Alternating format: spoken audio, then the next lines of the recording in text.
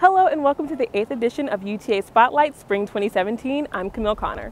Today we talk about some construction that's happening around the city of Arlington, what students think about Facebook's newest feature, and we catch up with the seniors on the men's basketball team. Thanks for joining us. This is UTA Spotlight.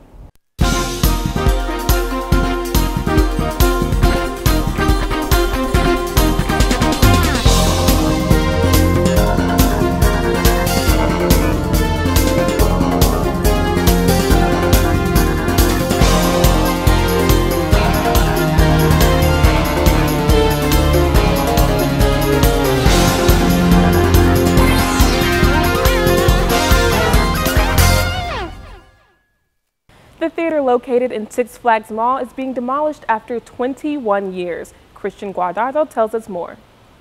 The Tinseltown Movie Theater, located in the east side of Arlington, opened their doors one last time March 31st. The building is being demolished 21 years after their opening day back in 1996.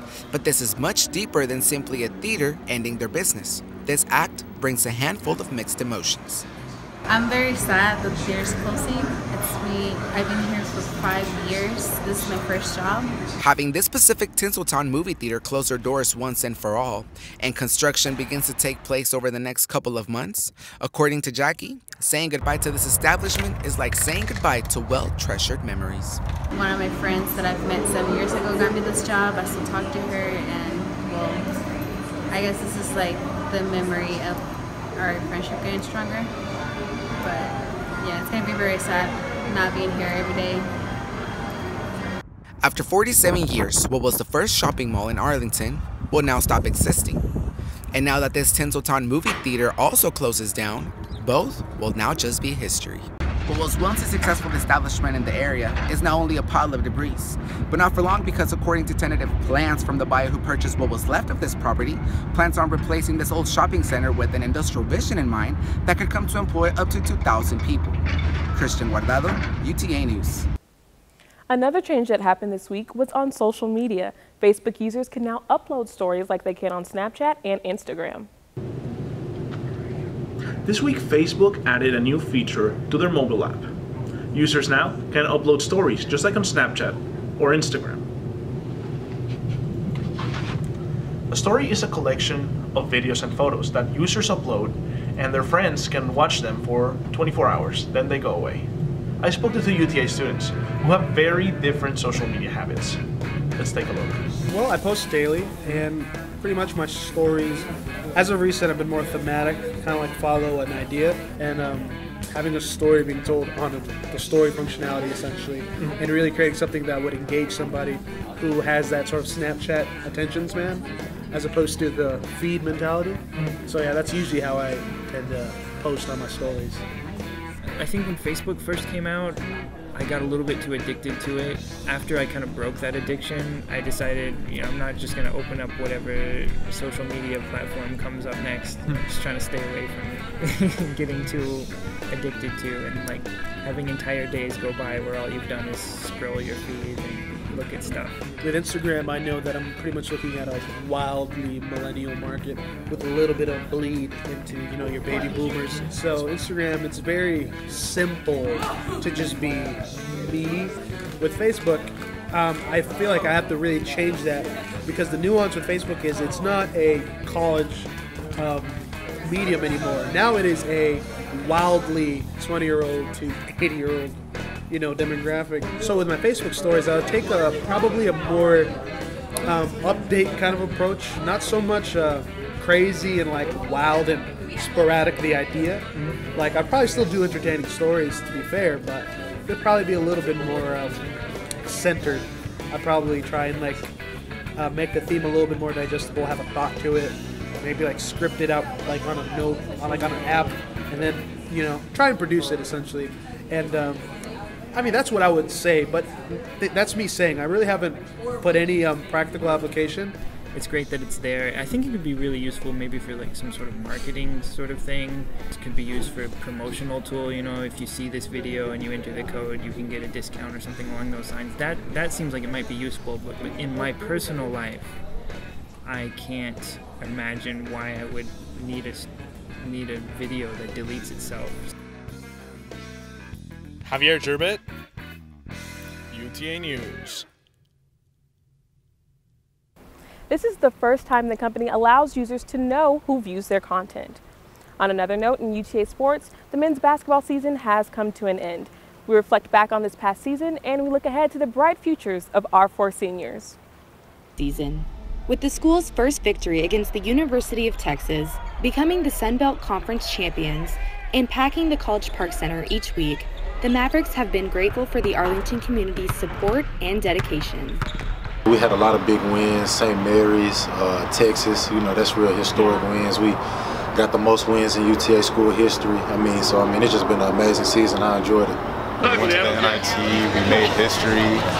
It was just a great experience to be a part of it. Going to Texas and beating them was probably my favorite win since I've been playing them 4 years. Every year it was closer and closer. We went to overtime last year, and when we lost the last year, that's something that was like a vow that I had with my team, and I said I'm not leaving UTA without beating Texas. Coach Young, he was cool with my coach at Tyler Junior College, came down, and he just saw potential in me, and I appreciate that. I appreciate all the things that they've put in my way. Just trying to give my best every single night out there, trying to get the team to play the right way, and trying to give everything for Coach Cross and the program. I look up to them. They are perfect examples of like where we want to be as men. They always look out for us. They want the best for us. They give us great advice. They make sure we're doing well in the classroom, and they just want the best for us. They show us a lot of love. So, I really appreciate that the most. Coach Cross has been quick to mention this year's batch of seniors as the heart and soul of the team, not only with their leadership, but with their aggressive tone-setting play. Yeah, our senior class means so much to our program. They've helped build our culture. Everything that I preach and teach, these guys have embraced, and they've helped pass it down to the younger guys. And we're going to miss those guys dearly. You can't really even understand until they're gone what they mean to the basketball program. But those 4 guys have been 4 of the hardest workers. They're in the gym in the mornings. They're first ones there, last ones to leave.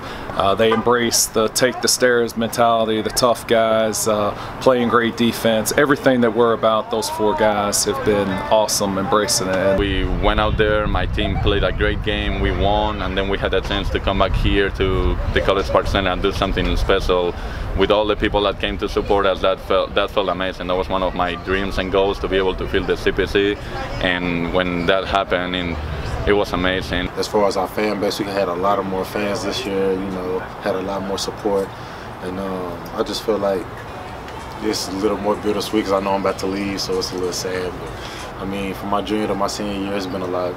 Nothing but improvement in every area. So. I'm really happy for how things have gone. I really couldn't have imagined everything to go this way and this well.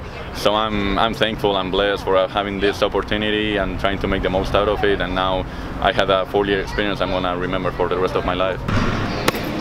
These talented athletes have made a name for themselves using this ball, but they're not content with the goal from the 3-point line. They're shooting a little further. Thanks, Emily.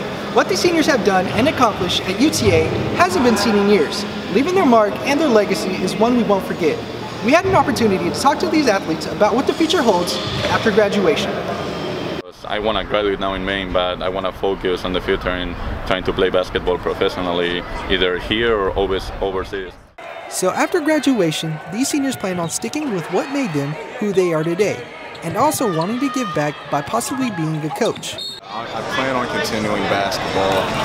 That's like my first goal, It's something I love, so why not try to go overseas, something. So. Actually, I'm going overseas. I plan to go overseas. I'm signed with an agent soon, so. That doesn't go my way, then I want to be a coach. I want to coach youth and just bring a team together and win a championship like I did here. With having their futures planned out, these seniors will be taking a major learning key learned during the past season with them, also known as Take the Stairs. It's a great, it's a great thing to have in your head, Don't take the easy way out.